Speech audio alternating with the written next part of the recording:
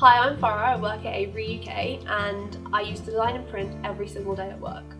Now I'm going to give you 3 really handy tips in this video. So I'll be talking about how to add images, text, and some handy printing tips at the end that you can't miss.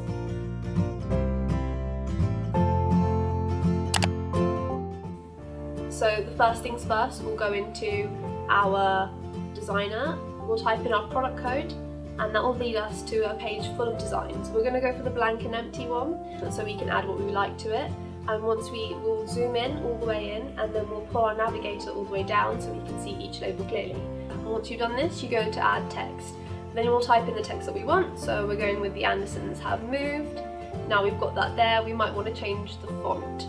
So we're changing the font to something fun and unique, and then once we've got that, we'll make it much bigger. So we're going for about 20, which is appropriate for a label of this size.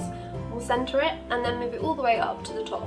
We're now going to add another text box. This text box will take on the same font style and size of the last text box, a handy little gift from Design and Print to you. Now we've got that here, I'll type it in here, 23, can't spell, so we'll just go back, redo that, crescent, hard word to spell. And now we've got that there. We'll continue adding in the rest of the details, postcode, and now that's all in place, we're ready to go. We're going to highlight that text and then we're going to change it to 18 and move it all the way into the centre so it's nice and central, leaving plenty of space for our image, which comes up next. Now this image, we're probably going to go with one of our cute designs on our Avery gallery, a lovely little penguin for Christmas, since the Andersons are moving at Christmas.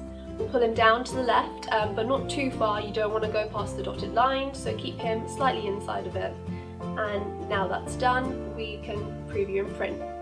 So now we're on our preview and print page, you can see all the labels. Then you want to click print. You want to change the name of your project and then save it to your Avery account. This will enable you to go back time and time again to change it or remake this label reprint. The next box to come up are printing tips. I'm using Google Chrome, so I have a friendly reminder to come up that will tell me not to click fit to page, as that will shrink the template. So whatever browser you're using or however you're printing, do not click fit to page, only use actual size. In this example, I've been using multi-purpose tray and labels as my options. However, you may not be offered those options, which is completely fine. If you just check your printer manual, it will let you know the best way to print labels. And if you follow our tutorial, you should have freshly printed labels that look just like this, with our ultra grip technology that ensures a jam-free print every time. To find out more about our free online software, Design and Print, you can check our UK Avery YouTube channel. Goodbye!